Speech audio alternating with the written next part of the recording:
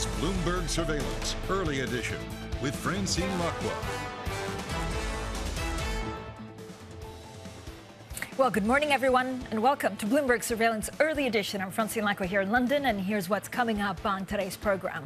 Positive economic data from China propelled global stocks to their first weekly gain in a month, but U.S. futures drop as more Fed officials take a hawkish stance on rates.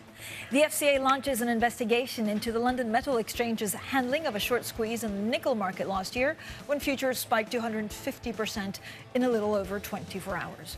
Plus, China's central bank governor signals monetary policy will remain stable this year, with the National People's Congress set to begin on Sunday. Now, U.S. data yesterday highlighted a tight job market that's contributing, of course, to inflationary pressures. Investors watching the weekly jobless claims data closely for any sign that the labor market is starting to crack. Now, for more on all of this, let's get straight to our Bloomberg Markets reporter, Valerie Teitel. Valerie, good morning. So break down the numbers for us. Yet again, jobless claims continue to surprise. In 13 out of the 14 weeks, they have come below estimates. You can see that here, that white bar coming in below the blue line, meaning that it's come below estimates. There was also some other concerning signs in the labor market data yesterday, Francine, one of which was that unit labor cost, a measure of wage inflation, was revised up, and that came alongside labor productivity being revised down. Those are some worrying signs for the Fed. That's surely something they don't want to see.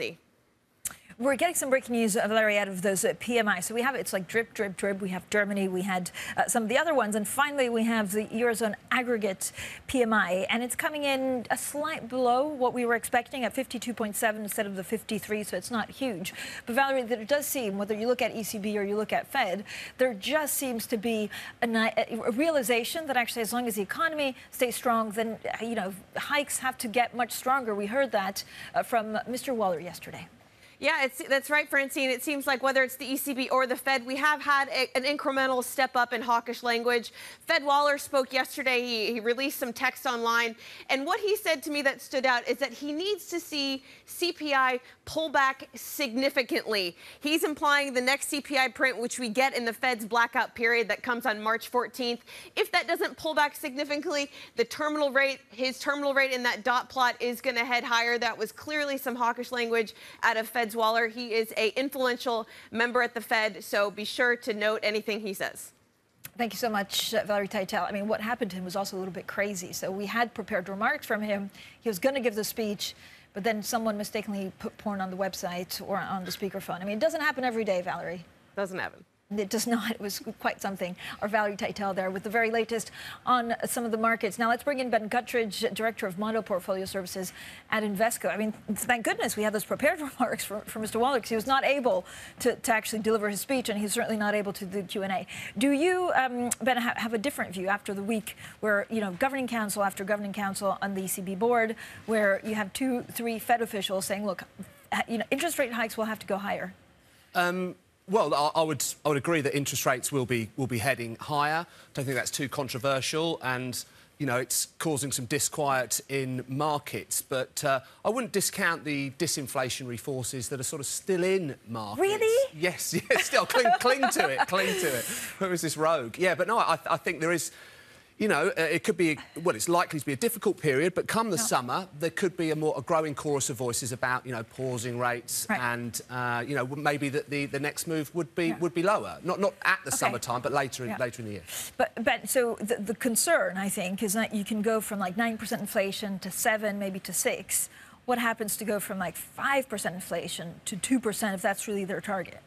Yeah, I know. I think the suggestion is that you sort of need a recession, really. You need to get that labour market weakness to deliver the economy, right? to deliver that 2% target. But look, I think between here and there, if inflationary trends are sort of heading towards target but not hitting target, then the Federal Reserve can sort of take a pause on being quite so aggressive with policy. And given the sort of bearish consensus, that could offer some relief to markets. Of course, when the recession comes, that's not necessarily going to be a good period for markets. But just talking relative to expectations, a softening pace of policy execution could offer relief to markets. So you're not buying bonds. You think this is, I don't know whether there's anything that's being mispriced at the moment, or it's just now, we're at peak.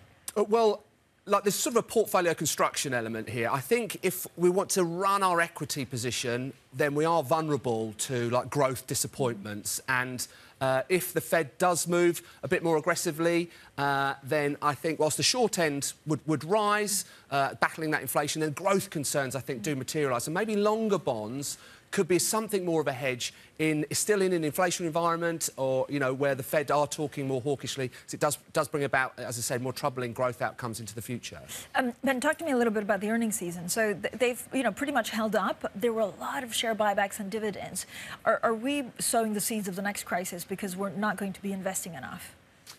No, I don't. I wouldn't necessarily sort of buy into that. I think corporate balance sheets are generally in pretty good health. I think in certain sectors, you know, airlines, perhaps in miners and things like that, you're starting to see capex intentions tick up. I wouldn't necessarily say we're in talking about ill discipline quite yet. So, no, I think, like, the major concerns for me isn't sort of management execution. It would still be this sort of generally inflationary picture, right, and how central banks react. It would sort of continue to drive our market view, I think. Are you not surprised that the consumer keeps on spending? Not from what I see in my own household, no, but... But is that a COVID overhang? I mean, I'm trying, like, we have these models, and I understand that the models, you know, work in grand part. But it's just when inflation's so high, your income's going down, it's pretty incredible to see, you know, such consumer resilience. Yeah, well, I think there is a couple of parts to that. There is sort of quite a high, through the pandemic period, savings rate went up either through checks or through restricted spending. And here we are in an environment, actually, where, you know, the labour force might have a little bit more confidence because, you know, I don't think employers are quite so ready. There's a few areas, like in tech and things like that, where there's sort of layoffs and a little bit in financial services. But generally, the labour market's in pretty good shape. So consumers feeling confident in their jobs, coupled with reasonably high levels of savings, certainly in the middle and higher income portions of society, you know, that can continue to sort of drive a robust consumption story. All right, Ben, thank you so much for all of the insight. Ben Guttridge there, Director of Model Portfolio Service at Invesco. Coming up, we'll be joined by Veolia Chief Executive Estelle Brakianov to talk earnings and the outlook at one of the world's biggest water services companies. That exclusive interview is next, and this is Bloomberg.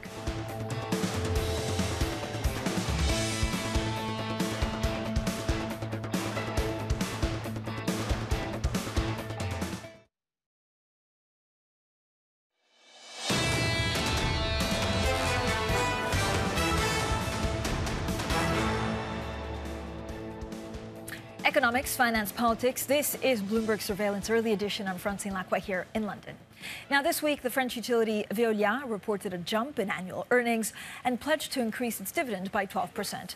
The water and waste management giant, which bought half of rival Suez last year, benefited from drought in Europe and more stringent green policies across the world. Now, that's seen rising demand for Veolia services, which include decarbonization, hazardous waste processing and plastic recycling. Well, we are delighted to be joined here in the studio by the Veolia Chief Executive, Estelle Brakianov. Thank you so much for joining us. First of all, congratulations on a very strong set of results. You're giving back to shareholders. Is there pressure in general to actually give back to shareholders, either through buybacks or dividends, to make sure that they stick with you? Oh, actually, as a company, we have to give back to, obviously, shareholders and the company in investing for the future of the company. And we have many projects in Veolia, and to the employees as well. And we have the right balance, I think. But you're right to mention it was really a historic year for Veolia, you know, in terms of results, and historic year because of the merger with Suez, which has been delivered in a very record and super successful year, because it's just been 1 year. Record results, 43 billion euro turnover, which is a plus 50% compared to a year ago, or 14%, you know, at a constant exchange rate and scope, down to 30% of net results. So very happy. So not bad. Yes. So when you look at, I guess, the next 2, 3, 4 years, the world is becoming much more conscious about how we use waste, how we deal with hazardous products. Where do you see the main growth for Veolia? So how will your company change as the world has a better conscience? I guess there is a perfect, a specific momentum for environmental services in the world and for a company like us to benefit from it. You know, it's a 2,500 billion market, super fast growing, as you can imagine. The populations are asking now that we talk to them about solutions, not about the realization moment, but they want that we act and speed up. And we're here for that. We're here to help our customer, be they city or industries, to decarbonize, to depollute, or to regenerate resource. Who's doing it right? So you pitch for contracts, of course, from governments, from more at the local level. We have in, of course, the US, the Inflation Reduction Act. Like, if you look at the regions, who will be in a much better place in 5-10 years?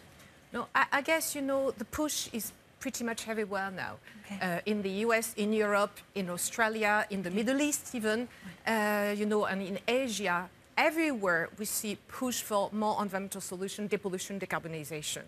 And we are uniquely placed, a leader worldwide, but in the top 3 in the US, in Europe, #1 in Australia. So we really, I think, are the largest decarbonizing company. We've helped our customers save 14 million tons of carbon alone in 2022, which is amazing. It is pretty amazing. When you look at inflation, the inflationary pressures, what it means for interest rates, but also government spending, is this one of your biggest concerns? Oh, it's not a concern because we really are protected against inflation, as we've seen in our result for 2022. A very resilient model, but adaptive as well, because we are very international. And, you know, the mechanism of, you know, automatic indexation formula helps us a lot.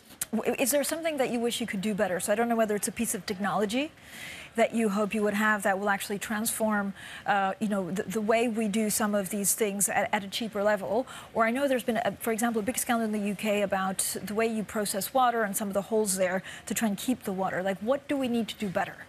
I guess it's not about, you know, the solutions, a lot of them are existing, and we already have a lot of technologies. So now it's time to scale up and to speed up their deployment across the globe. And a company like Veolia is helping that.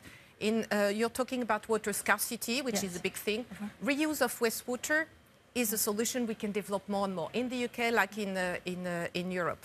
Decarbonization, use waste and wastewater as an alternative fuel, as opposed to importing fossil fuel, is another solution we can deploy more and more. But this is something that's coming in and that's real. I know we also talk about, you know, fusion. How far away are we from, for example, having waste as fuel as something that makes a significant amount of the energy we consume? We already have the technology, we already have the industrial, you know, capabilities. Now the scaling up is about having all the legislation aligning and speeding up the authorization and planning and process. So I guess this is not the technology which is missing. At times, it's more the speeding up of all the administrative element of it. Are there any components that actually, because of the supply chain disruption, you're missing to be able to scale up some of these technologies? Actually, we're innovating and a lot in the lithium recovery, just to give an example. And actually, we have put a lot of energy in R&D to be able to scale up our capability to recycle electric car batteries, because in the electric car batteries you have lithium, cobalt and nickel, which are very scarce, and actually we think we can mine those to actually extract the metals to be able to go back into the loops of production. I think Elon Musk 2 days ago was saying that actually he can live without rare earths. He's trying to do these batteries. Do you think that's is that a possible future, or is it just too far away? Oh, I guess, you know, like maybe he will be able to do that. But in the meantime, we probably have 5, 10, 15 years where we will need a lot of those rare metals to actually provide, you know, cell phone batteries and electric car batteries. So instead of waiting for a new solution, what about deploying what we have today and speeding up? And speeding that up. So talk to me just a little bit about France specifically. So there has been a drought problem and, of course, concerns about water leakages. So what would you implement today to make sure that that stops going forward? Actually, 2 things. You're right. You know, France discovered that, you know, water was such a rare resource that actually you couldn't, you know, just waste it or just use it once. And we have 2 things we can implement quickly. One is to improve the yield distribution network of water distribution, because there is still 1 liter out of 5 in France, which is waste is in the distribution. Actually, it's even worse in the UK, if I may. And we have a lot of technologies to detect the leaks before they happen. And you can imagine it saves a lot of water. And the second thing is to reuse wastewater, of course, treated wastewater, to go back into, helping the agriculture sector or the industries to use water which is reused instead of, taking it from the natural resource. Those two solutions will help up save 5 to 10 years, very, very likely. But we can have the same in the UK, and actually we've developed these technologies in Spain a lot. So we have the ability to do better now. Estelle, thank you so much for joining us today. That was Estelle Brachlianoff, the Veolia Chief Executive, on a great conversation. I hope this is just one of many interviews here in the studio with the Veolia Chief Executive. Coming up, the UK Markets Watchdog is launching an investigation into the London Metal Exchange on the halt to nickel trading a year ago. We have the details next, and this is Bloomberg.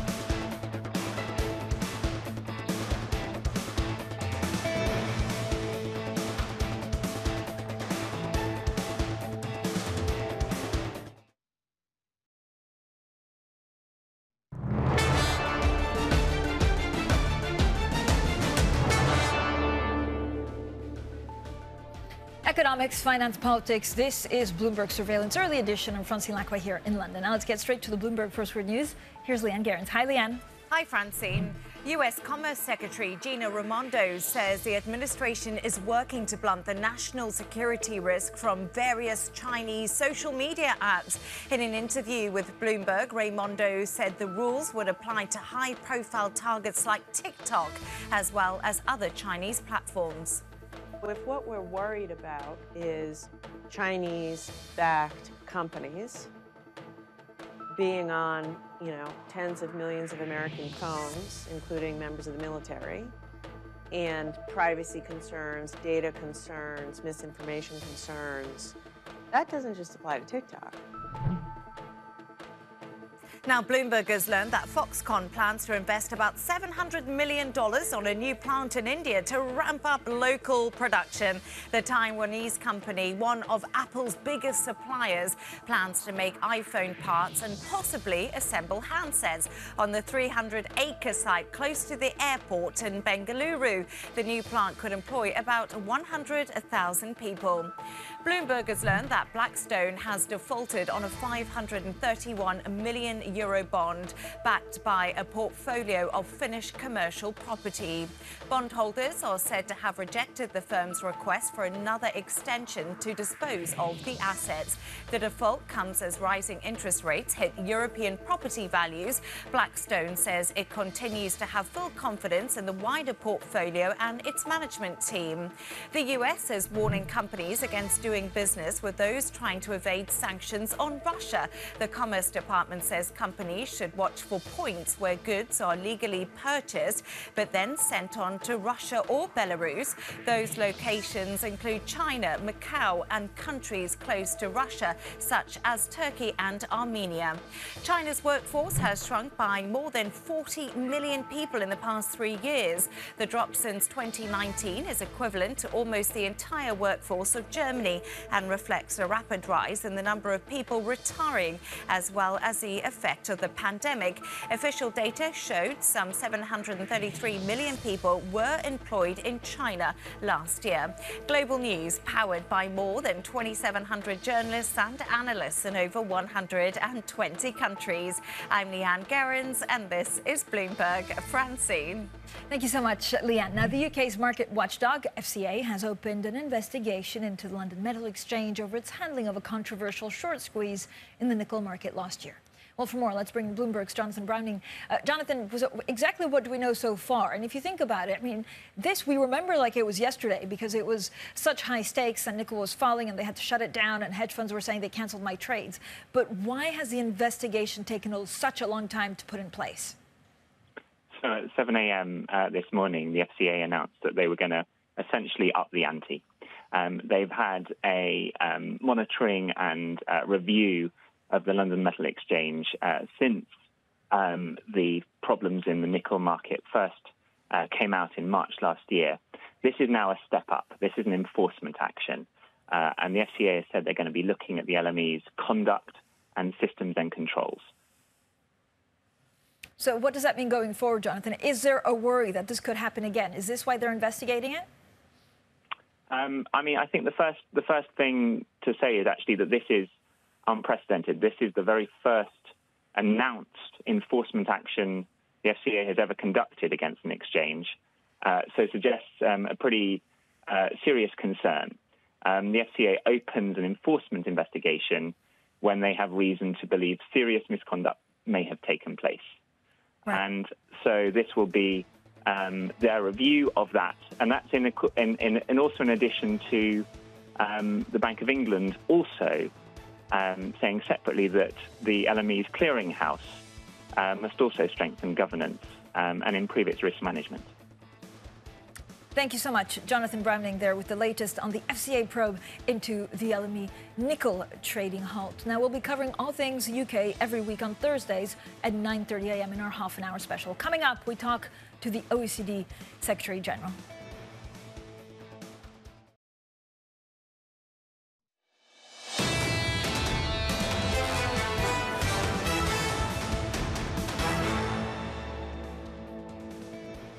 Positive economic data from China propelled global stocks to their first weekly gain in a month. But U.S. futures drop as more Fed officials take a hawkish stance on rates.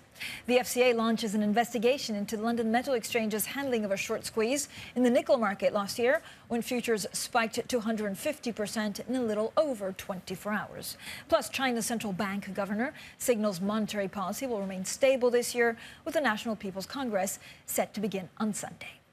Well, good morning, everyone, and welcome to Bloomberg Surveillance Early Edition. I'm Francine Lacqua here in London. Now, the U.S. Secretary of State, Antony Blinken, and the Russian Foreign Minister, Sergei Lavrov, have met for the first time since Moscow invaded Ukraine last year.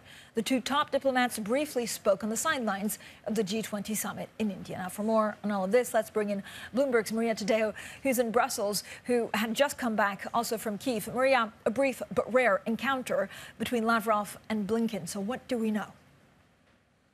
Very rare, Francine, this meeting between Blinken and Sergei Lavrov. They had not really spoken since the war started. This relationship, for obvious reasons, has gone cold. Yesterday, we should note, it was brief. Yes, it was an informal meeting. It happened at the G20 that is going on with foreign ministers in India. It was brief. If you look at the readout from the United States, the message conveyed by the American diplomacy is that Russia needs to return to a diplomatic solution on Ukraine, but also, and this is important, to re-engage on the START nuclear disarmament program. Remember, Vladimir Putin had suspended that a week ago. When you look at the Russian, however, readout of this, they said the meeting was not very interesting. The other thing that we should note is that once again, there's no communique at the end of this G20 meeting. Foreign ministers, again, were not able to strike a compromise over the language of the war around Ukraine. This is the second time it happens. Remember, finance ministers were not able to get to a communique neither. They pointed the finger to China and Russia. And for Western diplomacy,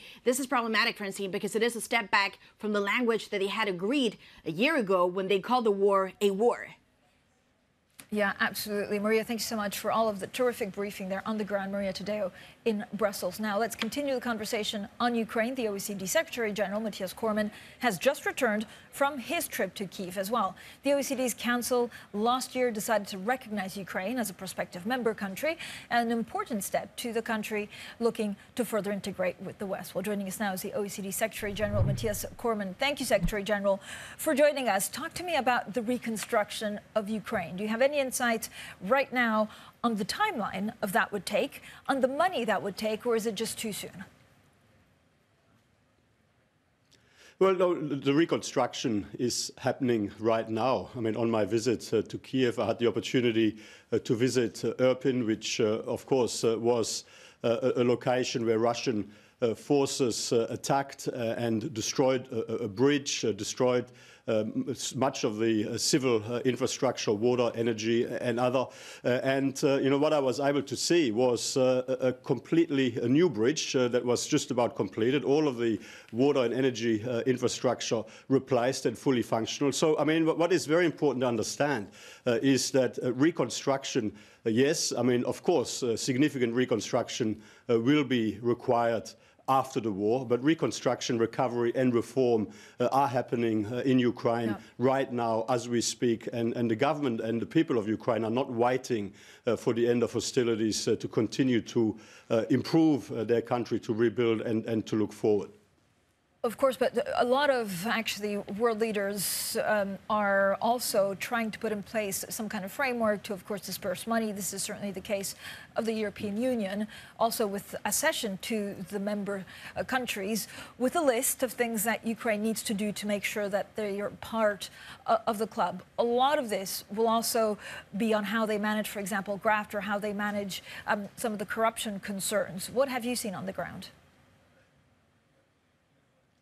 Well, look, I mean, firstly, the people of Ukraine have really impressed and inspired the world with their courage, their strength, their resilience in the face of this unprovoked, unjustifiable and illegal war of aggression pursued against them by Russia. Now, despite this, I mean, and prior to the war getting underway, the government in Ukraine was already very much on the right path, pursuing reforms, pursuing efforts to modernize, including making sure that they've got the institutional arrangements in place, for example, to tackle corruption. Now, while I was there this week, the government of Ukraine handed me a letter accepting our invitation for Ukraine to become part of the OECD working group on bribery in international business transactions, for example, as a participant, which is an important step towards full membership and an important step towards making sure that all of the legislation, policies and practices in Ukraine are consistent with the standards that are expected of a prospective member of the OECD. So the important point here again, this is another area where Ukraine is not waiting for the end of the war. Ukraine is taking steps now to reform and to modernize. So, Mr. Cormann, there has also been, under closed doors, talk about seizing further Russian assets to help with the rebuilding of Ukraine. Where do you stand on this? Well, you know, clearly Russia has caused this war. This is a war that Russia has started. Russia is causing significant damage and harm. I mean, the lives lost, the houses and infrastructure destroyed. I mean, it's just devastating to see what is happening there. And, you know, whoever causes harm must repair that harm. And, you know, clearly, I mean, that is a very important principle. I mean, but this is, you know, obviously something that will have to be worked through by the international community through the appropriate fora on how that is best and most appropriately done. But as a principle, of course, you know, Russia should be held to account and should ultimately have to pay for the damage that they have been causing. Yeah, so do you support a seizure, for example, of Russian central bank assets to help pay for the Ukraine reconstruction specifically? Well, look, I'm not going to go into the specific measures. I mean, clearly sanctions have been in place and continue to evolve for some time now. I mean, the principal position is that Russia ultimately will have to pay reparations for the harm and the damage that they have done, and to help with the reconstruction effort, to help finance the reconstruction effort. The specific ways in which that is appropriately done is something that the international community has to work through together, of course, with Ukraine. And you know, that I'm confident that that will continue to be progressed. Mr. Cormann, we also need to talk a little bit about inflation, but also this global tax deal that has been blocked, essentially with the US and Europe really clashing quite significantly over the OECD deal. Where do you see this going forward? Can the EU go at it alone? Well, I don't agree with your characterization there, I've got to say. So, you know, we remain quietly optimistic that our proposed reform, which was agreed by about 140 countries and jurisdictions around the world in October 21. We were quietly confident that that will continue to be implemented to make our international tax arrangements fairer and work better in a digitalized and globalized world economy. Pillar 2, the global minimum tax, is essentially in place now. I mean, the 27 countries across the European Union have agreed to legislate. There are many other countries around the world who are legislating. The United States has themselves a version of a global minimum tax already legislated through its so-called guilty regime. And we have recently provided guidance that ensures the appropriate interaction and compatibility between the OECD global minimum tax arrangements and the guilty arrangements in the United States. So, and in relation to Pillar 2, the reallocation of taxing rights, yes, I mean, there are intensive discussions underway, but we are working towards the necessary compromise to achieve a multilateral convention document in the middle of this year. So when do you think? So by the middle of this year, we'll actually have a deal. And you're right. Actually, it wasn't my characterization. It's the French, and especially the French finance minister, that said, "Look, this global deal will be blocked." You're confident. When will we get it? No. Well, I've seen what my good friend and colleague Bruno Le Maire has said, and I don't think that he quite put it the way you put it. But nevertheless, so there are two components to this deal. There is the reallocation of taxing rights under Pillar 1, and it is true that this will require some more discussions and some more compromising. But you know, I'm quietly confident that we will get there by the middle of this year. And in relation to Pillar 2, the global minimum tax, I mean, that is essentially now in place. And so, you know, from where I sit, we continue to progress in an orderly fashion. And, you know, I think that the world needs us to be ultimately successful here because in the absence of an agreed and implemented multilateral agreement on this, we will continue to see a proliferation of unilateral measures which will put pressure on our international trading system at a time when, quite frankly, we don't need any more pressure on the global economy that is caused by a lack of international cooperation. Yeah. Well, that's very encouraging news. Thank you so much for your time today. The OECD Secretary General Mathias Cormann. Now, coming up, with Citigroup saying to be the lightest bank, cutting jobs will focus on the state of the global labor markets. That's coming up next, and this is Bloomberg.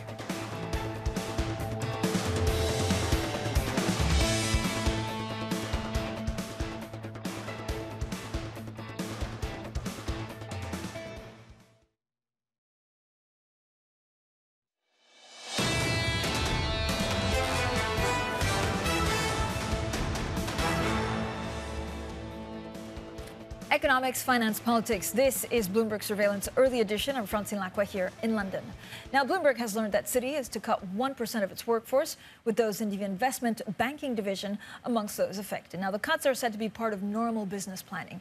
They come just weeks after rival JP Morgan cut hundreds of mortgage employees. Now, let's discuss the current state of the labor market with senior Euro area economist for Bloomberg Economics, David Powell, and, of course, a Bloomberg Economics editor, Zoe Schneeweiss. We're excited, first of all, doing this panel and bringing you both together. We're looking at labor economics, and we're definitely looking at inflation data. First of all, David, and we've established that David Powell is not related to Jay Powell, which the newsroom was very happy that we put a stop to that rumor. European companies have really recently revealed a string of job cuts, but it doesn't mean that the dynamics of the labor market are changing in any way. Well, it is changing a bit. There are signs and several indicators in the euro area, as well as in the UK, that that some of the steam is being taken out of the labour market. So, for example, in the UK, the number of vacancies, open jobs, is trending downward. And that's probably also peaked in the euro area as well. So, while the labour markets are very strong in both places, unemployment is close to a 40-year low. There are some signs that monetary policy tightening is having an effect.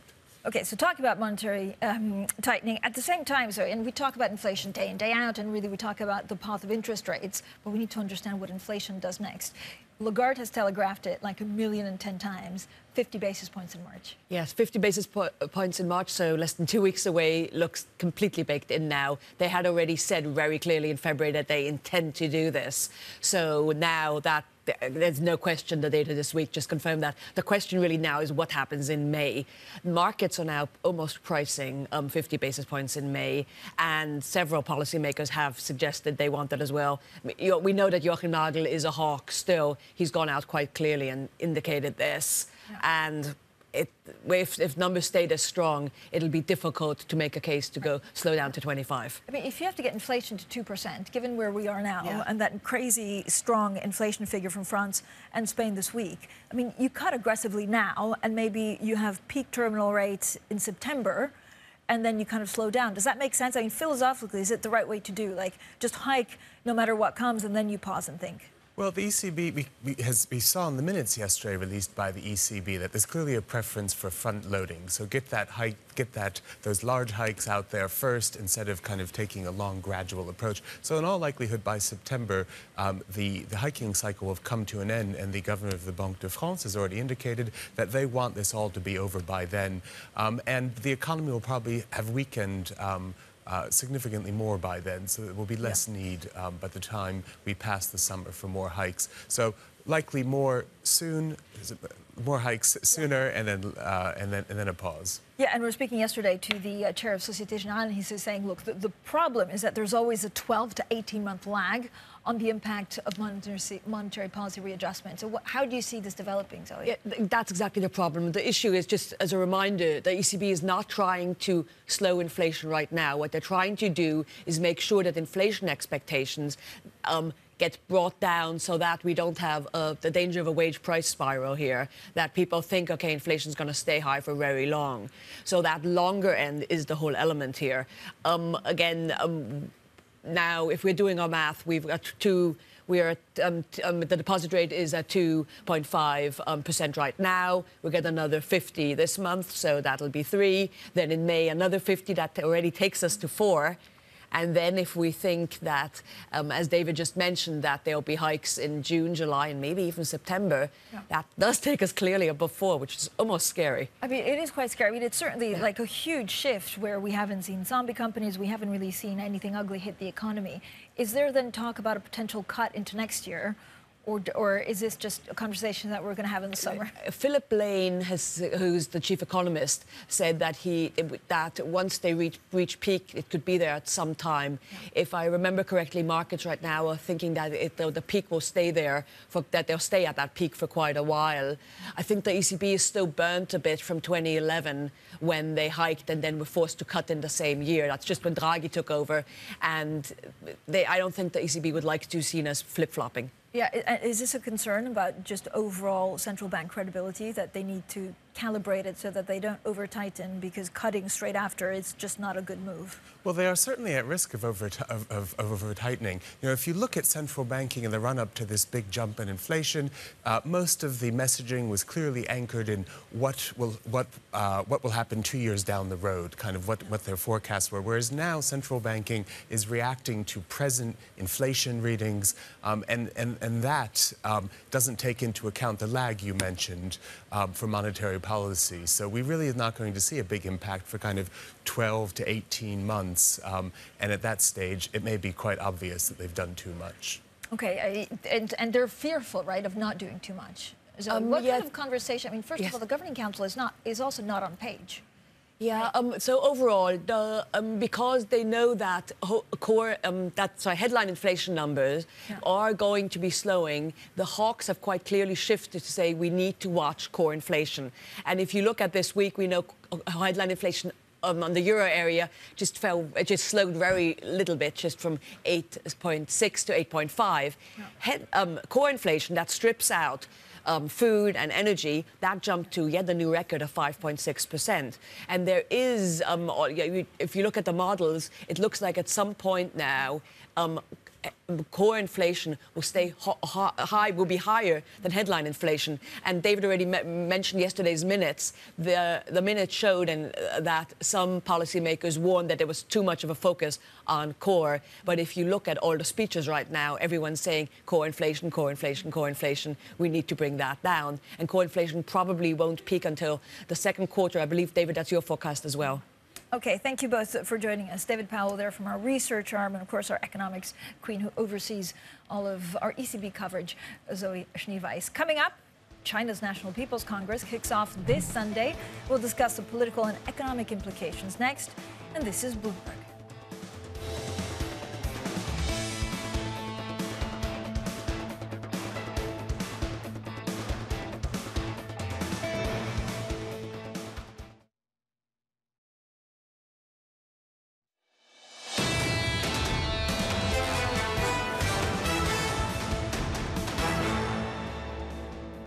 An expected overhaul of China's financial regulatory regime would likely put more decision-making of key economic policies in fewer hands and centralize it under Xi Jinping. And unlike in past policymaker lineups, academic or international credentials won't necessarily be preferred. He Lifeng, a close confidant of Xi, will likely be central to this reshuffle. He's expected to be named party chief of the People's Bank of China, as well as successor to Vice Premier Liu He as Xi's economic czar.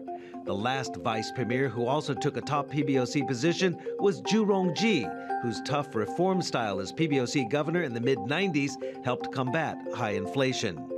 The next PBOC governor could be Zhu Hexin, a veteran banker and most recently the chairman of state-owned financial conglomerate CITIC Group. Under his watch, CITIC played a major role in rescuing China's troubled debt manager, Huarong.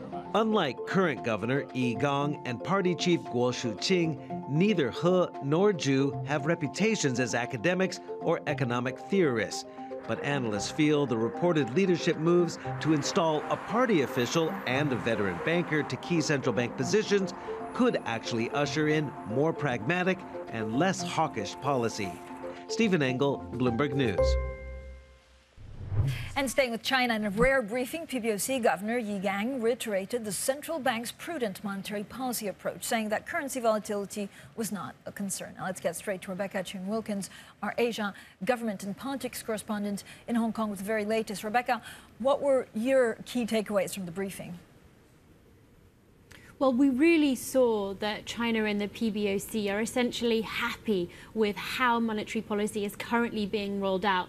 The sort of key phrase here was to keep monetary policy purposeful, targeted and forceful, and ensuring stability is really central here. It's unlikely we see much stimulus. We know that authorities are sort of reported to be surprisingly happy with the growth numbers that we've seen so far. So focus is really going to be on sustaining inflation at the level it is and continuing to use existing tools like the RRR to manage liquidity. Rebecca, what can we expect from the National People's Congress starting on Sunday? So they'll remove better-known economists for more party loyals. If they know government so well, if they have the support of President Xi so much, can they actually get more things done? Yes, indeed. That's the hope, that they will sort of be effective policymakers here. But really, for Xi Jinping, the name of the game is going to be stability. It's all about ensuring and restoring stability and calm, not just the financial system and the economy, but also to, restore some of this dented credibility that Xi faces after, we've seen sporadic protests and social unrest in response to the management of policymakers to COVID. There are a couple of key items to really look out for. Growth is one of them, of course. Given the stronger numbers, we may see something more optimistic than a 5% target, could be something around 6%. Stimulus, as I say, not expecting something massive. And again, we're going to see this restructuring of these key financial institutions who are at the heart of restoring growth. Rebecca, thanks so much. Rebecca Chung-Wilkins. We'll have plenty more, of course, throughout the day on China, and also look ahead to Lufthansa, the chief executive, coming on later. This is Bloomberg.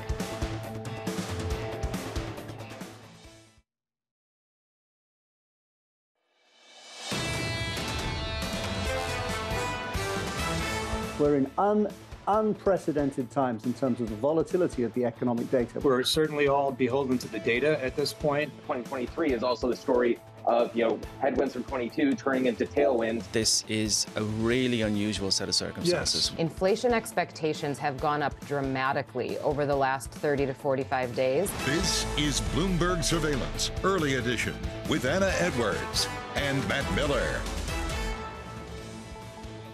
It's 10 a.m. in London, 5 a.m. in New York and 6 p.m. in Hong Kong. Our top stories today. Interest rates may end up higher than expected. Central bankers in the US and Europe warn they'll have to go further if inflation stays strong. The Adani empire gets a lifeline. Shares of the Indian billionaires' embattled companies jump after an investor makes a $1.9 billion bet on them. And Lufthansa sees crowded skies and bigger profits. The German carrier joins its peers in forecasting a travel rebound this year. Welcome to Bloomberg Surveillance Early Edition. I'm Anna Edwards in London with Matt Miller in New York. And Matt, it strikes me we're still very much in a post-pandemic period, still suffering the legacy of the pandemic in some areas, in the labour markets, which remain tight in many parts of the world, and Lufthansa taking off because of all that revenge tourism still happening. Yeah, I mean, my A2 here on set is still wearing a mask. What are we, 3 years on now? But let's take a look at what's going on in stocks right now, because it's really about, I think, an ebbing of interest rates today that's driving futures higher, maybe not driving futures higher, but holding them up a little bit, only up 0.2%. And the 10-year yield continues to come down. That's the tailwind right now, off 5 or 6 basis points to just about 4 even. If you want to go out, what's this, 5 significant digits. Wow, I've never seen us go out 5 significant digits, but we did it. 4.0008 right now on the 10-year yield. Yesterday was pretty amazing because we saw the entire curve up above 4%. Now we're down below on the 10-year yield. So we continue to come down there, and that's a bigger tailwind for stocks. You can see futures rising a little bit on that. NYMEX crude is down just 14 cents, but still a 78 handle on a barrel of West Texas Intermediate. That's as expectations for the pickup in China post-COVID zero policy continue.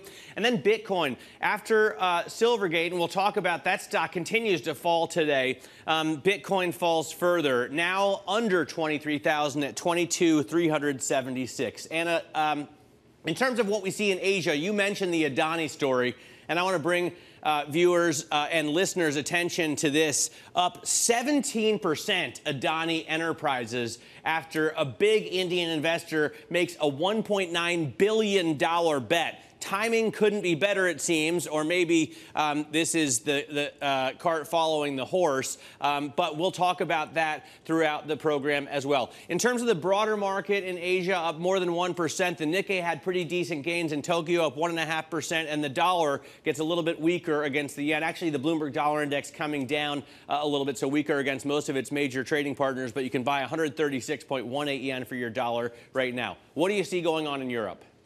Yeah, well, something in Asia certainly ending the week strong. Maybe it's that data looking back to the middle of the week when we got data out of China that seemed to push risk assets a little bit higher. Maybe that's still having a legacy impact on Europe as well. We see markets moving a little bit higher, despite the fact that when we started trading, we had US futures in negative territory, but they seem to have come back to the flat line, slightly positive. European stocks then making up for what they missed out on yesterday and catching up with Wall Street just a little bit. So we're stronger across European markets.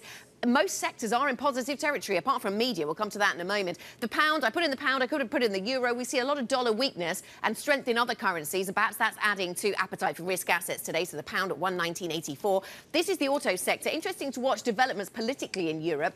Europe has had to put on hold or postpone a vote that was supposed to take place next week on Tuesday, a vote on the future of the internal combustion engine. So that's been put on hold. And as a result, we see a lot of questions being asked about whether European policy goes on the auto space. Germany there were fears that Germany might have abstained, basically, which is why they postponed that. Universal Music Group, this is what's weighing on the media stocks here in Europe today. And it's interesting because the numbers themselves, thanks, of course, to a new album from Taylor Swift, I say, of course, but I read that in the story.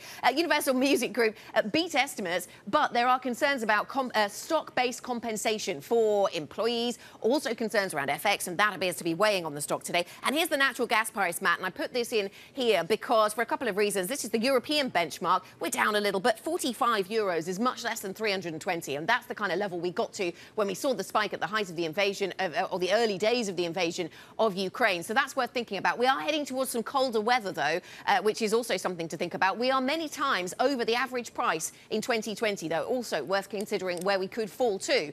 Also, another reason to include this is that here in the UK, we've just heard, well, at least media in the UK, newspapers in the UK, The Times, reporting that Chancellor Hunt is poised to extend the energy price guarantee. That is basically support for households on their energy bills. Matt? There's a new Taylor Swift album? Apparently so, and it helped Universal Music Group, but that was offset by negatives. There was a time when that would have resulted in, tweets from Joe Weisenthal, an opinion column from John Authors, a cover story at Business Week, but now we just know it by reading... Now it's left to you and I. Yeah, a story on Universal Music Group. All right, I got to check that out. 2 Fed policymakers are warning the central bank may need to lift interest rates to a higher peak. Atlanta Fed President Raphael Bostic says he's open to raising rates higher than he had envisioned if the economy remains robust, repeating basically what the Fed's been saying for well over a year now. He's data dependent. Bloomberg's Valerie Teitel joins us for more. Valerie, Fed Governor Chris Waller's speech, that was rudely interrupted by, I guess, an adult video in a Zoom call. But what did he tell us in this text? We got the text before he canceled his speech. Yes, thankfully the text was released on the internet for all of us to see. He emphasized really that there's still a lot of key data to see in between now and then when the Fed convenes again at the end of March. But this is the key phrase for me. He needs to see CPI pull back significantly, else the terminal rate is going to head higher. He used this word significantly. And even if we look at what economists have penciled in for the next CPI print, it is definitely not forecast to have a significant pullback. So that was a clear hawkish signal from the Fed's Waller. The front end didn't really sell off on this. I found that surprising. It goes without saying the front end has done a lot of work recently. We have priced in a lot of Fed hikes. Maybe it's time finally for a breather. Maybe it is. And what about the European story then here, Valerie? Over to Europe, the ECB's Wunsch told us that 4% terminal rate, that is possible. The Street has been revising its ECB calls higher for the last, days, weeks. What's the latest? Yeah, strategists were very busy yesterday revising their calls after the hot core inflation print we got yesterday. Barclays, kind of known as a dovish bank on their ECB calls, revised up to 4%, going for a 50 basis point hike in May. That's following another jumbo hike here at the next meeting in March. Morgan Stanley and BNP both revising up their calls as well to that 4%. Nice round number. But I also want to focus on something that Schnabel said in her speech yesterday. She had a speech. It was focused very much on QT. It gave a lot of details on her thinking there.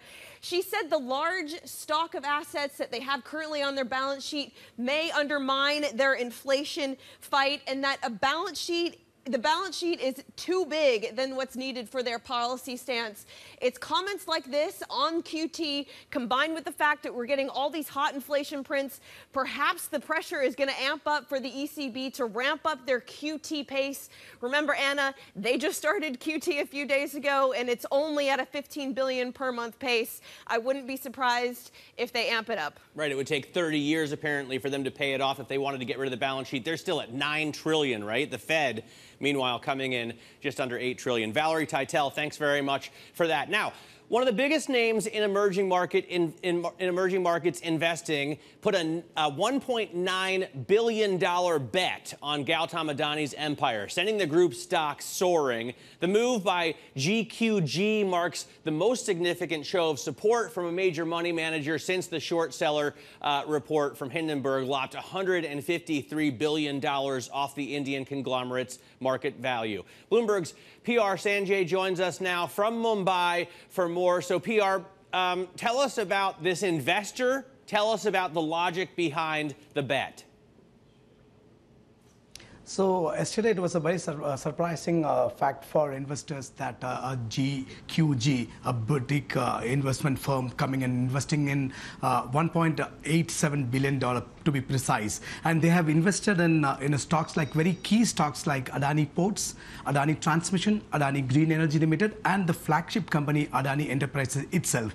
And the logic behind this investment, what according to GQG's Rajiv Jain, is that he's betting on the quality of assets. So he's like, for instance, he's drawing a parallel to Adani Ports, when in the peer group in US are all having negative cash returns. In this case, Adani Ports, which commands around 30% market share in India, is still having strong cash flows. So he's betting huge on cash flows and quality of assets. In the same goes with Adani Green Energy and Adani Transmission as well. So he believes firmly in the story, and that's why he says that when people are really fearful, it is not, you can be greedy. That's the logic goes behind this investment, according to Rajiv Jain.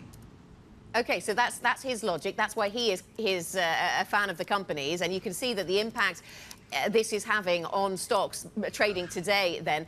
Is this going to be something that helps Adani turn a corner? No, I don't think this is the only thing. They have to line up more funds because there are more repayments, things are coming. And today, as we speak, there is a investor roadshow happening at the headquarters of Ahmedabad of Adani Enterprises Limited. And what we pick up is there is going to be more roadshows for fixed income investors, which will begin from Middle East to UK to US, and which will conclude on March 14th. So they will have to give a lot more reassurances to the investors in coming days.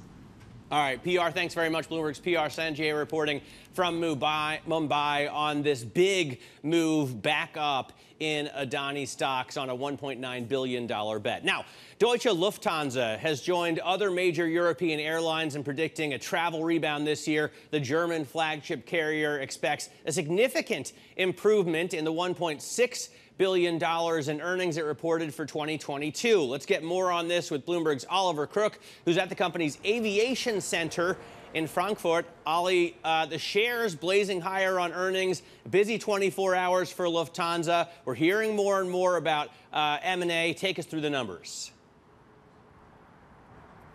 That's right, Matt. So you had a very busy 24 hours, and the quote probably of the day for the CEO, who's speaking right behind me there, giving a press conference, is Lufthansa is back. And that's certainly the sentiment among investors this morning. EBITDA in at $1.5 billion. But there are a couple footnotes attached to this. If you strip out cargo, which has been the kind of savior throughout the pandemic, this is an airline that still lost money on passenger traffic. So a lot of this upward momentum in the stock has to do on the outlook and where they see demand coming back. They predict 85% to 90% of pre-COVID capacity coming back into action in 2023. We also had overnight the CEO's tenure being extended by another 5 years to 2028. And then the other thing, 22 new aircraft, wide bodies, big planes, 17 from Airbus, or 15 from Airbus, 7 from Boeing. So this is all fairly bullish in terms of the outlook, but again, a couple footnotes attached to that. Okay, so a big turnaround then for this business. What does the flight path ahead look like, Ollie? Matt was referencing M&A, and I know the CEO has talked about the possibility of that.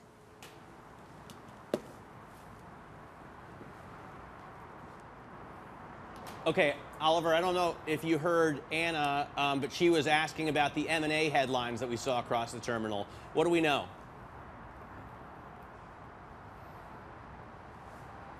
I don't think Oliver hears us at all, frankly. No.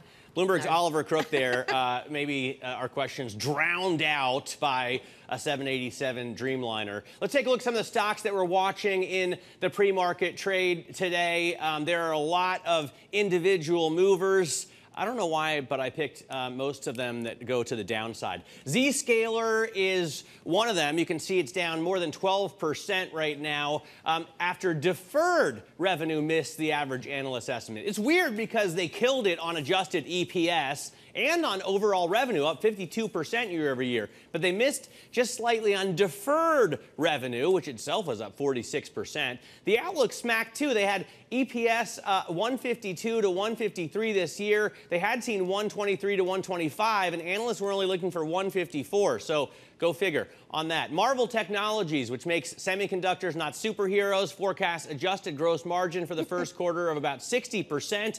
Analysts were looking for 64%, so that stock is down 9%, almost decimated in the pre-market. And then Dell fell after delivering a disappointing outlook, stoking fears of a prolonged downturn in demand for computers and office equipment. Revenue will decrease 19% sequentially in the first quarter, the fiscal first quarter, which ends in May, according to the CFO, Tom Sweet. Sweet added that infrastructure, which had led growth in recent quarters for Dell Technologies, will be down more than 20%. So big drop there in the forecast, and the shares off 3 3/4% in the pre-market. Anna?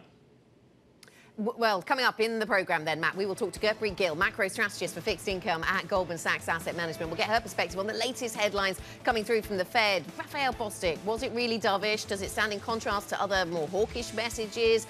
We will see how the market is receiving Fed messaging right now. And US President Joe Biden and Chancellor of Germany, Olaf Scholz, are meeting at the White House today. We will speak with Sudha David-Wilp, Director of GMF Berlin office. We'll get to that conversation. Plus, China kicks off its National People's Congress over the weekend. It's the annual parliamentary gathering. It begins in Beijing on Sunday. We've got a preview as the country faces its biggest reshuffle in leadership in decades. This is Bloomberg.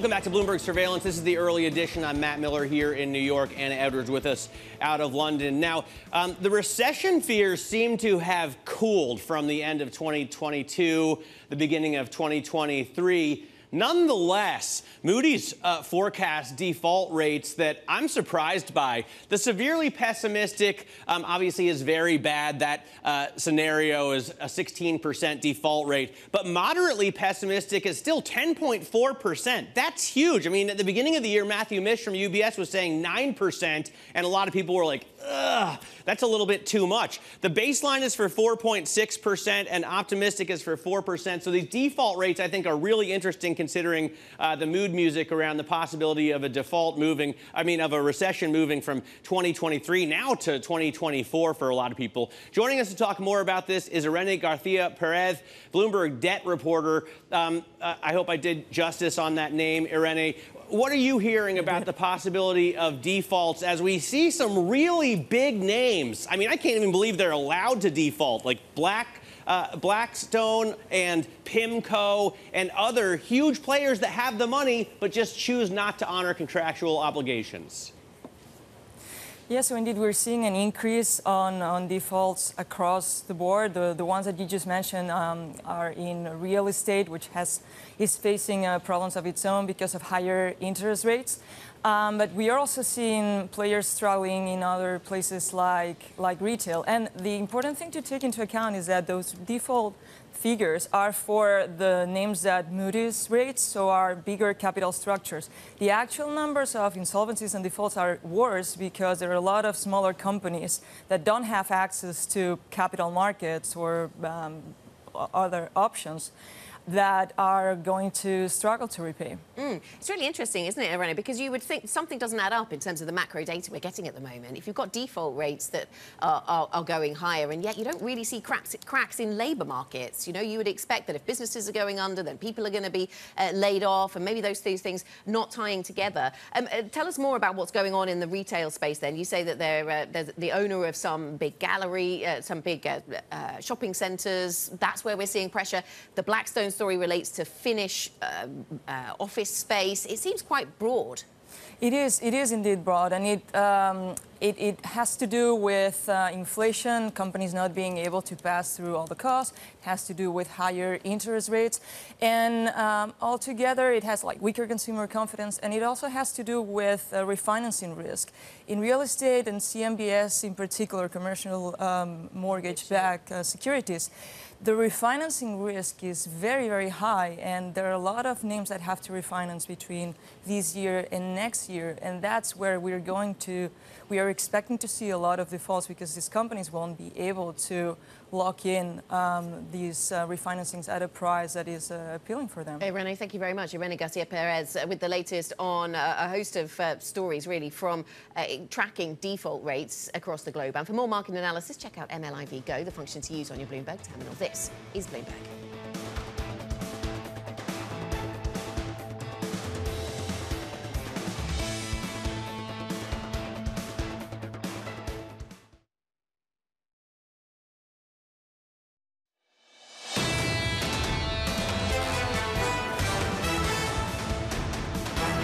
Now keeping you up to date with news from around the world, here's the first word. In Hong Kong, fire raced through a 42-story hotel being built near the waterfront. It took hours to put it under control. There were no casualties. The Kimpton Hong Kong is was a 492-room luxury hotel that will be operated by Intercontinental Hotels Group when they get finished rebuilding it. Secretary of State Antony Blinken pressed his Russian counterpart to end the war in Ukraine. Blinken and Sergei Lavrov had a brief and unexpected encounter during the Group of 20 meeting in India. It was their first encounter since the war began a year ago. A Russian spokeswoman says that Blinken said nothing interesting. Citigroup is cutting hundreds of jobs across the country. The investment bank and mortgage underwriting are among the sectors affected. Bloomberg's learned the cuts amount to less than 1% of Citi's 240,000-person workforce. The reductions are said to be part of the bank's routine business planning. And as you can imagine, there aren't as many mortgages being sold in this environment. In the UK, the market regulator is investigating the London Metals Exchange. The issue is how the LME handled a massive short squeeze in the nickel market last year. You may recall nickel prices spiked 250% in a little more than 24 hours in March. The LME suspended the market for a week and canceled billions of dollars of trades at the highest prices. Coming in, Gurpreet Gill, macro strategist for fixed income at Goldman Sachs.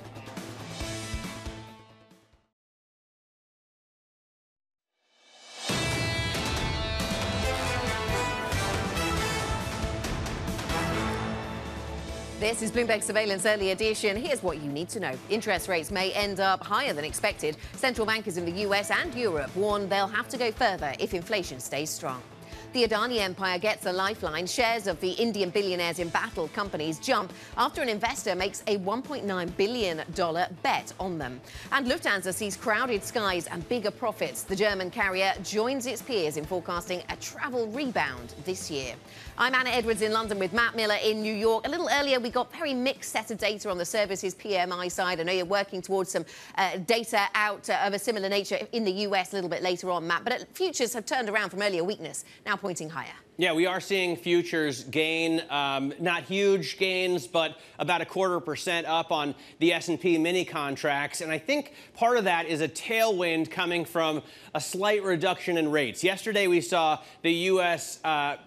Rates across the curve in the U.S. jump above 4%. The 2-year inching ever closer to 5%, right? But the 10-year right now holding just above 4 at 4.0027, down 5 1/3 basis points. That's a tailwind for stocks, and that's why we get this slight gain. There are other reasons for slight gains in stocks. You have crude coming down a little, 77.87, so we were looking at a 78 handle. Now we're off just 29 cents, but enough to bring us below that level. And Brent, I believe, is down as well. The dollar is also lower against a lot of major currencies and against the digital currency, if you will, commodity if you prefer. Bitcoin right now under 23,000, firmly at 22,374, 22,375. Let's take a look at some of the losers in today's market, though, or at least in the pre-market. Zscaler is a big one right now, down more than 12% after reporting second quarter deferred revenue that missed slightly. The overall revenue was great, the EPS was great, and the outlook was great. But deferred revenue was down a little bit, and they all of a sudden lose 12% of their value. Marvell Technologies, or Marvell Technology, which makes semiconductors, as I said before, not the comic strip company, down 8% after it came out with a gross margin of 60%. Analysts were looking for 64%. So that's a big miss in gross margin terms in the chip industry, and as a result, the company is being duly punished by the market. And then finally, Dell Technologies down 3.75% after delivering a pretty disappointing outlook, stoking fears of a continued downturn in demand for PCs and office equipment. Revenue is going to fall about 19% in the first quarter from the previous fiscal fourth quarter. This according to the CFO, Tom Sweet. He added that infrastructure, which has been a big part of the growth story in recent quarters, is going to be down more than 20%. So that's a disappointment for investors, and they're pricing it in to the stock this morning. What do you see in Europe, Anna?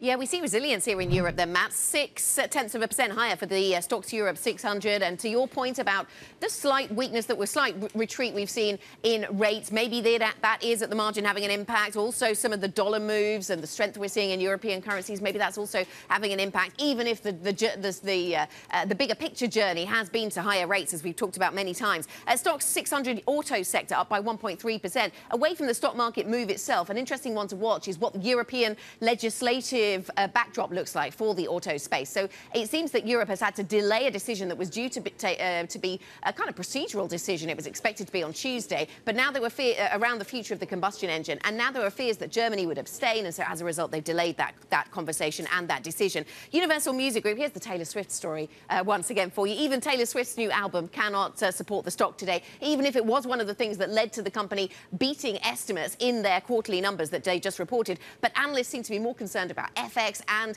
equity compensation for staff. And so as a result, the stock is down by 3.4%.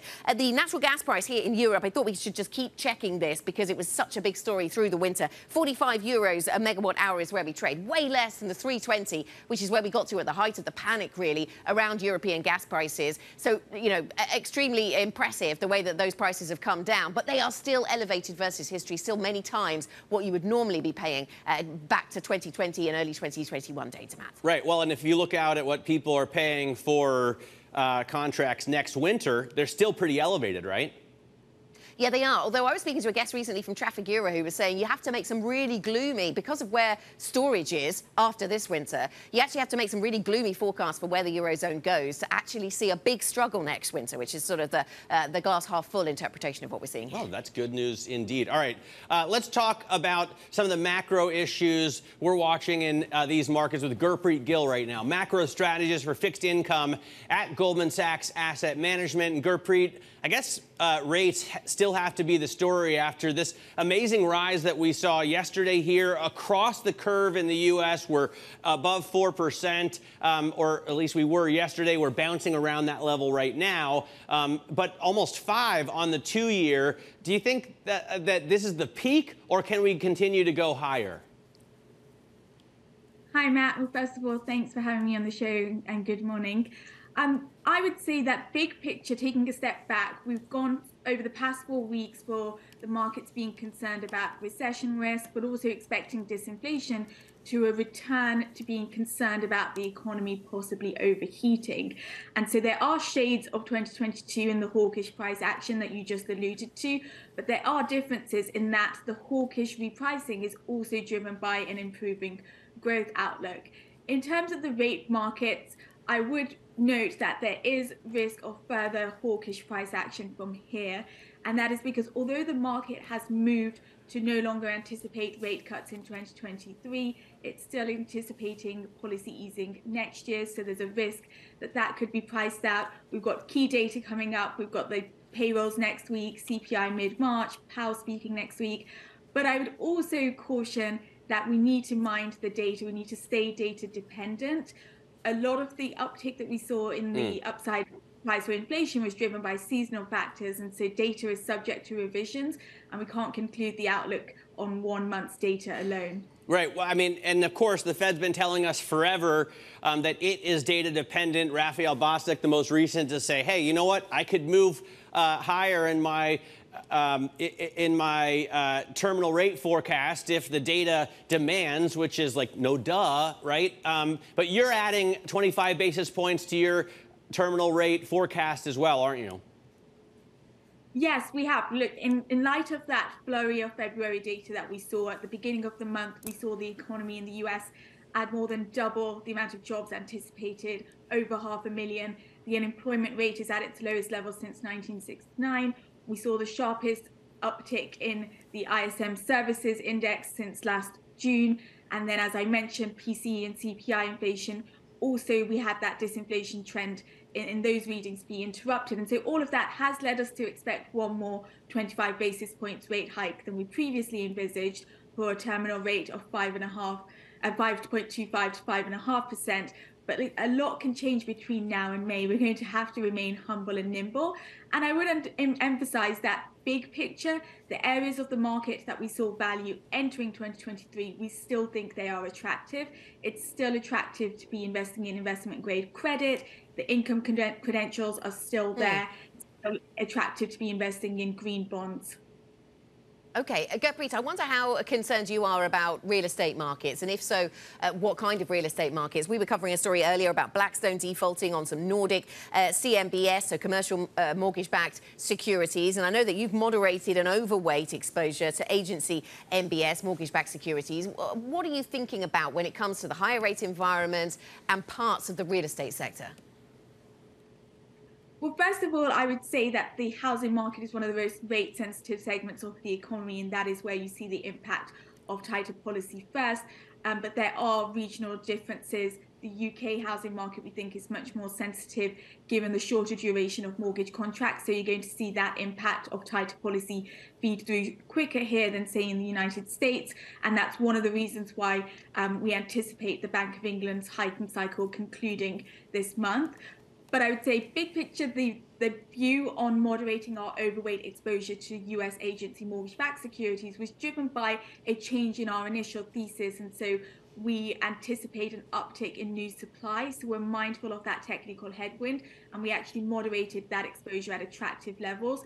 But more broadly, we do think fundamentals remain robust.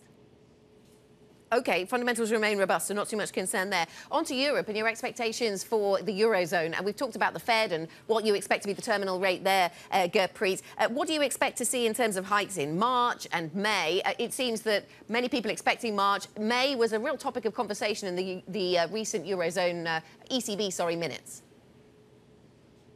Yeah, that's a great point. We've also actually added a hike to our ECB outlook, so we anticipate 250 basis points rate hikes in March and in May, and then a 25 basis points rate hike in the summer for a terminal rate of 3.75% in Europe. That is driven by firmness in underlying inflation. We saw that in this week's flash inflation data. Services momentum is positive. We've also seen hawkish commentary from ECB officials.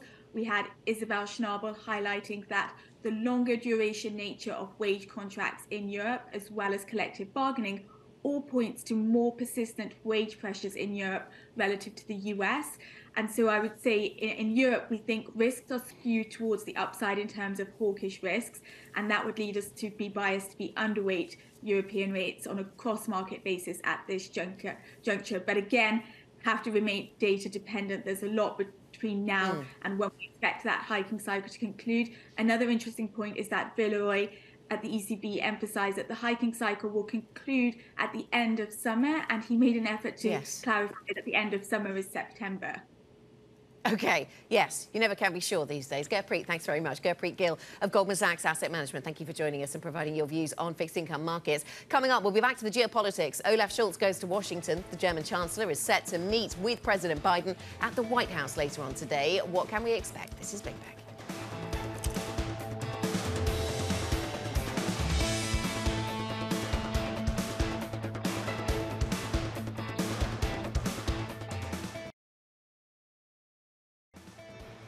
This is Bloomberg Surveillance Early Edition. You're looking live at the Principal Room.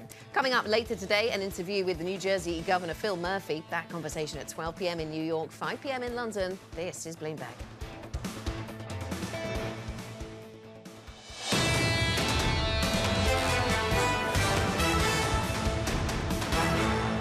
This is Bloomberg Surveillance Early Edition. I'm Matt Miller in New York with Anna Edwards in London.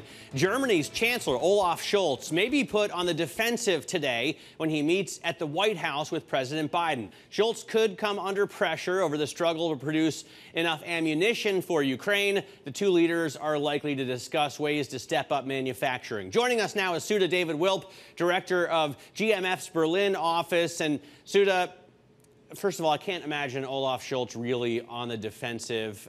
He's pretty cool, calm, and collected. And President Biden has yet to send over any F-22s, so it's not like the U.S. is doing everything in its power. What do you expect from this meeting?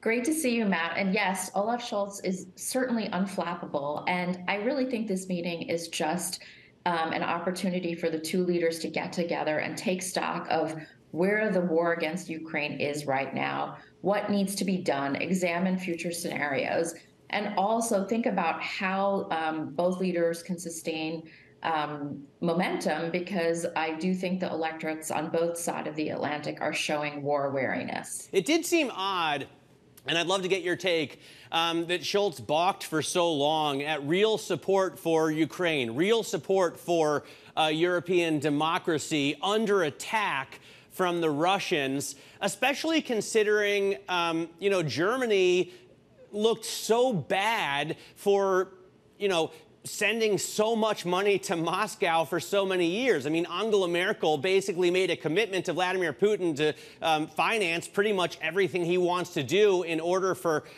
Germany to be powered by Russian gas. Why didn't Scholz react stronger and more quickly?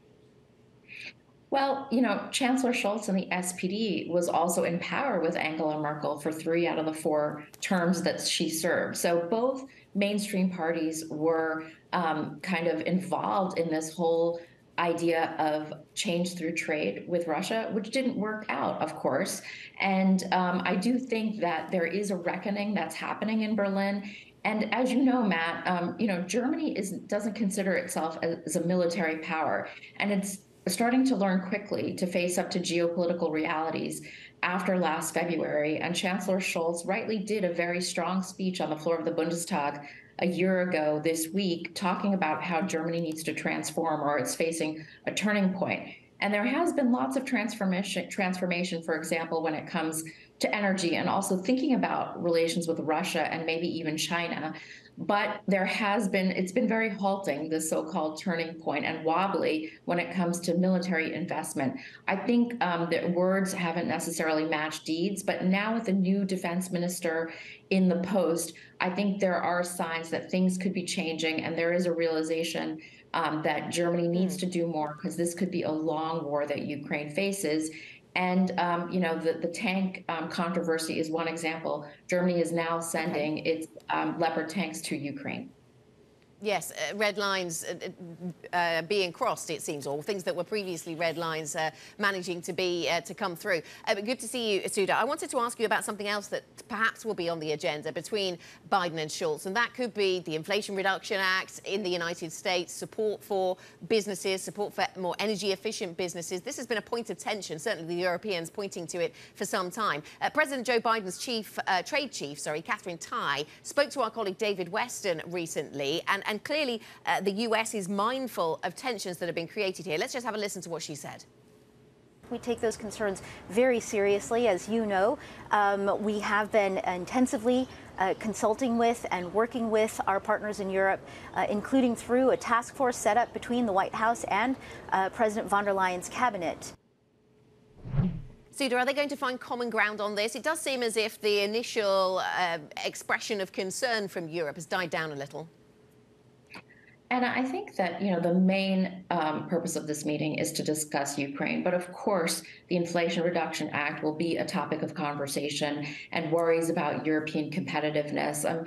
Germany thinks, and as other European allies, that it really is a disadvantage for European industry, the IRA. But there is some nuance among parties here in Berlin. The Greens, for example, are taking it in stride. They think it's great that the United States is coupling business goals with climate goals.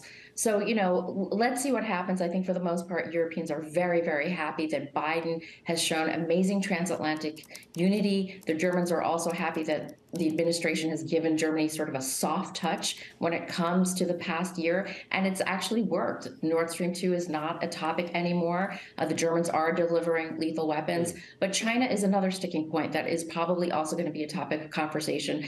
Germany is very involved with trade with China, and as you know, the administration has made signals that China is thinking about delivering weapons to Russia, and that will be difficult for Europeans to square with. Yeah, absolutely. Sudha, great to get some time with you. Really appreciate it.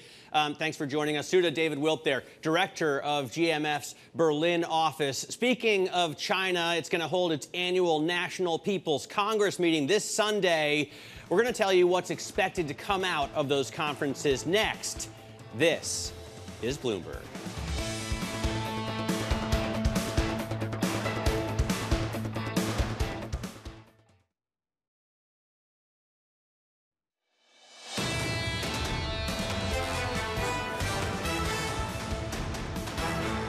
This is Bloomberg Surveillance Early Edition. I'm Anna Edwards in London with Matt Miller in New York.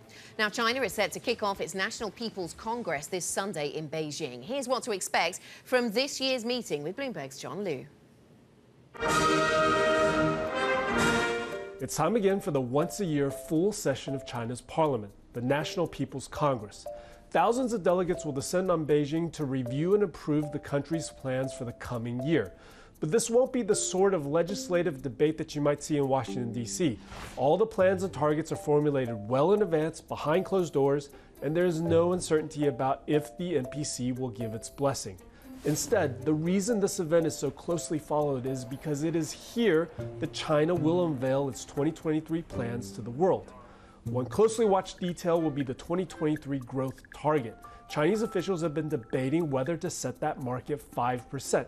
That would be a substantial acceleration from the 3% that China grew in 2022, and would suggest that Beijing is getting ready to provide more pro-growth policies this year. Also on the spotlight will be China's relationship with the United States and the rest of the world. Newly appointed Foreign Minister Qin Gang will be taking questions from reporters at the NPC. With tensions bubbling over Russia, Taiwan, the balloon, whatever he says will be closely followed. This year's NPC will also mark the end of a 5-year term for China's cabinet. So we are ready to get a new premier, new vice premiers, a new finance minister, and a new central bank governor.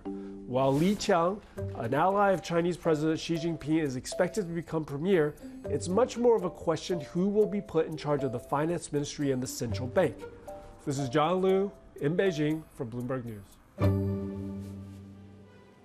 That's what to look ahead to then as the NPC gathers, Matt. So important to keep an eye on this always. We had some interesting reporting around the key personnel who are being appointed here. That's always something to watch. I noticed that it was social media, big names were kind of out, not necessarily advising the government now, more the chip names. So the tech sector still present at the top table, but from a very different angle.